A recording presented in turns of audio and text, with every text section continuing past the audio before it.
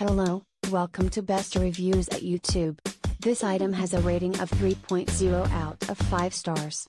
A customer wrote, "I have mixed emotions on this. I really wanted to like it. I bought into the elite feeling I got when I watched Dyson like a video on their site showing how much thought went into the case. However, in reality it falls far shorter than I was hoping. I will say, when it comes to a case with pockets, stylus, or pen holder, and real protection for your iPad, there seems to be few to choose from, and this case fits the bill, on paper. The part that cradles and protects the iPad itself is superb and is probably the best I've seen yet. But the major problem is the location of the stylus holder. It situates your stylus directly against the edge of the iPad glass when the case is closed.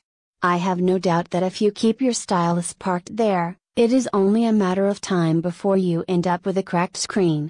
And as cool and sexy as the case may be, a case that creates its own potential for breaking the very device you're trying to protect is just bad design.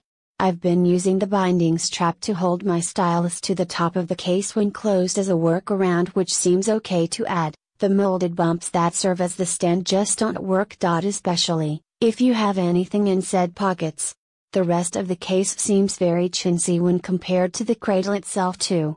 I can't agree with the other review that slammed them for the weight/size of it. Think OtterBox, you can't have a paper thin case that still protects your device and might hold some paper and a stylus or not.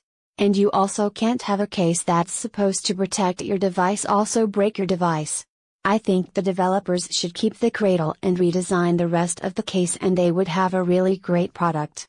So, for $70 and the smug/snooty designer stance the developers take in their video, I have to say they have not succeeded and need to try again. The end. Thank you for watching. Please give the thumbs up.